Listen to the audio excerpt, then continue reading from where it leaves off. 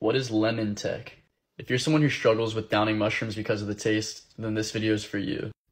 Lemon tech is the process of combining mushrooms with lemon juice to not only help with the taste, but to increase the overall strength and the visual effects of the trip. To create your own brew of lemon tech, first you want to grind up your mushrooms into a fine powder. After the mushrooms are ground up, combine them with lemon juice and allow the whole mixture to steep for about 25 to 30 minutes. The citric acid in the lemon juice will not only help eliminate some of the flavor, but also help your stomach with the process of digesting it, since the acids are already breaking down the psilocybin into its purest compound, psilocin.